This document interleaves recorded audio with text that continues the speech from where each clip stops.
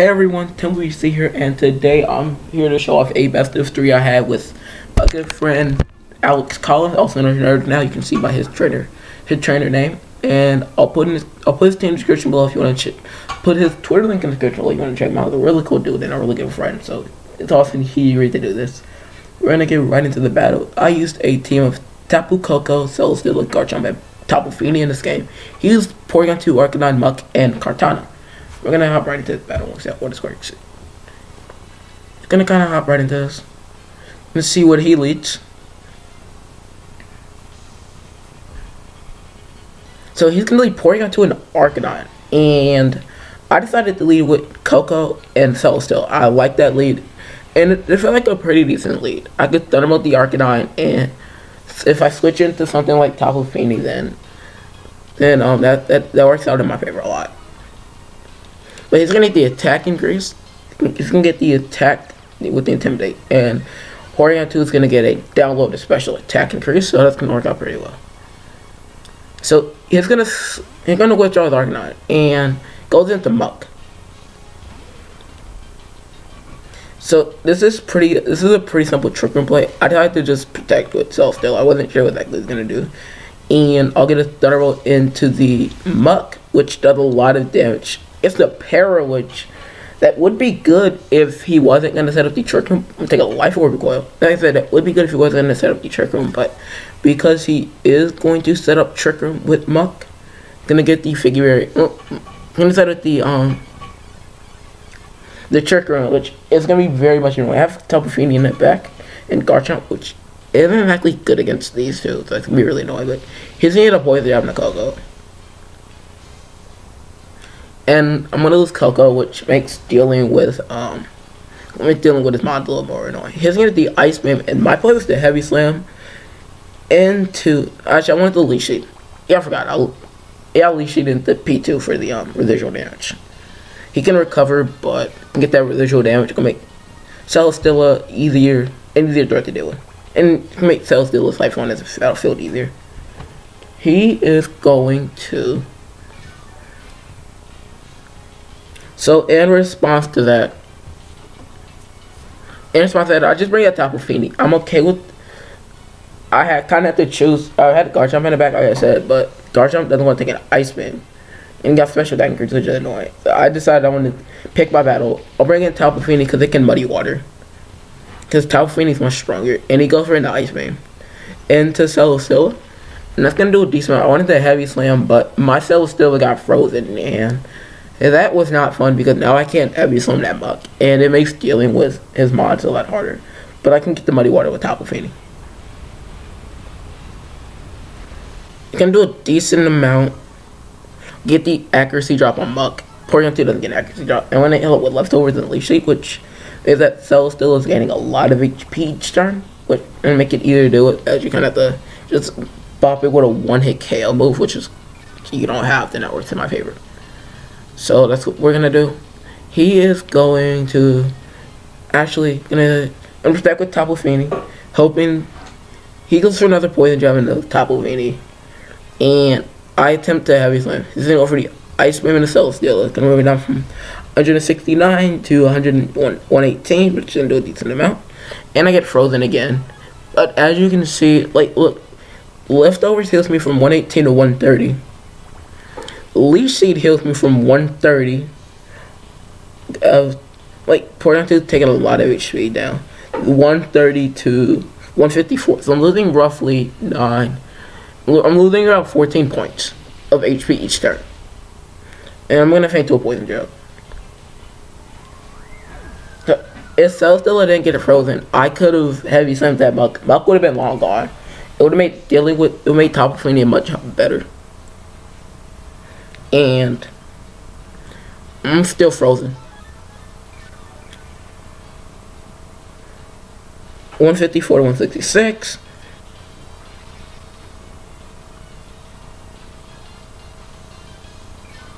And 166 all the way up to 109. So Celesteela is almost at full HP. One more turn of not losing any HP and I'll be at full. Pretty comfortably. And I decided to just bring in Garchomp. I thought, you know, I'm not a Trick Room more off. I'm gonna go for the Earthquake. Maybe I can, like, I'll go for the Earthquake, knock out Mug. If Cell still unthaws, I can Heavy Slam it. But Cell still is still frozen. Terrific. And that's fun. Because now I'm losing Ice Beam, and he has Arcanine in the back, which means that this is essentially over.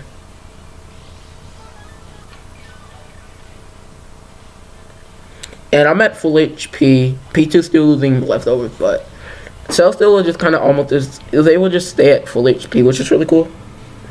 But that's gonna help out a lot, and that's gonna do a lot. So that's helpful. It's gonna bring an Arcanine, get the Intimidate. So now Heavy Slam doing even less than it already would have. And he just go for a Flare Blitz and do a lot of damage. Gonna go right into Cell. Still gonna hit me right back to 27. I am able to unthaw, which is great. And I do just, no, let's just Leech Seed this Arcanine. You know, if I can survive an Ice Beam, this will help. Can weaken him a little bit, but I'm gonna faint to the Leech Seed. So we do lose game 1. So question is, can we come back and pull off a game 2 comeback win? See, because I'm gonna pull right into game 2. So going into game 2, he brought the same 4. But I decided I want to switch. Is that it? Yeah, I want to switch Muck in for Porygon 2 because obviously, you know, I can knock off the Porygon 2. And it's going to help out a lot. And I have something special on Muck that I wanted to do. Actually, it's the right battle. I believe this is the right battle. Please tell me it is. That's very much inconvenient if it isn't. He's going to lead P2 Arcanine. Yeah, this is the right battle. So I'm going to lead Muck and Porygon 2 on my side. And I decide, you know, he might decide to set a trigger. I have Garchomp in the back. I want Garchomp and Tapu Fini to have the best chance of succeeding. I get the attack increase. And he gets an attack increase. So we'll get the attack increase.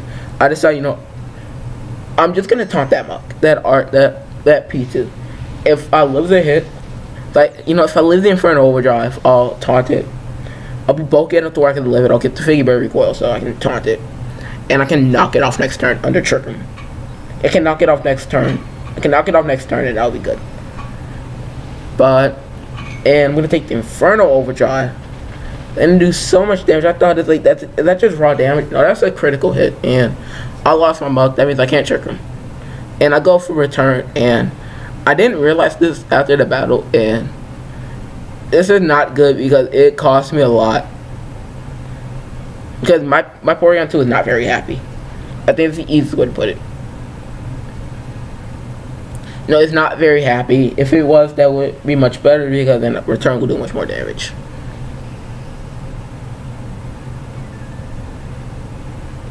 And I'm gonna protect, you know. He goes for the Ice Beam. I decided, you know, yeah, I don't know what I did here. I don't know what I was thinking at this point. I really don't. You know, I think it will switch out into Finny. Not switch out into Cell still. Because I trust Cell still a much more. And I have Finny in the back. And I thought I'm just going to go for the Ice Beam into his Kartana slot. You know, get a decent amount of damage. I believe he was Saltfest. Not 100%, don't quote me on that, but I believe he's the Assault variant. And I'm gonna switch into it. He goes for a Sacred Sword, so into my Porygon 2. So Porygon 2 not doing too well, but I get leftovers recoil. Cell still came in relatively free. I can Flamethrower next turn, but what I should have known, that, you know, Flamethrower on Kartana on Cell still much more common. So it's a little much more common. I think this was like common knowledge at that point. But it is common knowledge. Most of them drop the substitute for the Flamethrower that deal Kartana. It's gonna go for the Frustration. I live on 9. I decide, let me just recover up. I'll gain the HP. This will put me in a good position. I'll just go for, and I'm assuming this confirms the suspicion on whether or not I had the Flamethrower attack. I wish it did because I do not have it. And Arcanine, and he's going for the Ice Beam into Celestial, and no freeze this time because Celestial actually liked me. And I'm gonna go for Leech Seed. And he goes for the Flare Blitz. There wasn't much I could do at that point. I might as well just leash it at that point.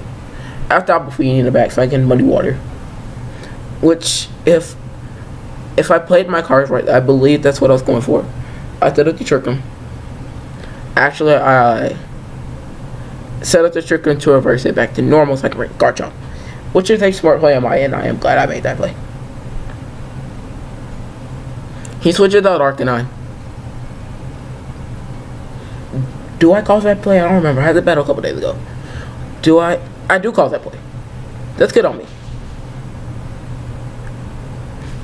No, that's good on me. I called that play. No, I felt good. I called that play.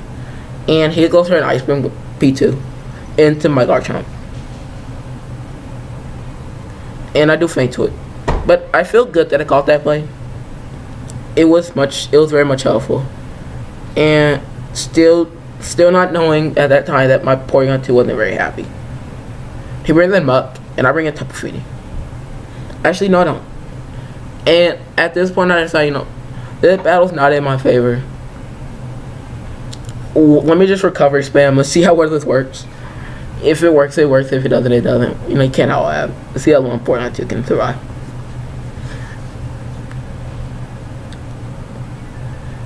And I decided I'm just gonna recover spam. No poison jab. He goes for the poison jab. I don't get to recover spam as well. I only get to do it one turn, but one turn is all you need. And I lost to 2 health. So here, I'll call him. I'll never throw him out. So hope you enjoyed this. Please follow him on Twitter. I'll put his Twitter link in the description below. You can check out that, and I will see you guys next time in the next upload, which is a best of 3 against someone really cool. So hope you enjoy that tomorrow. So.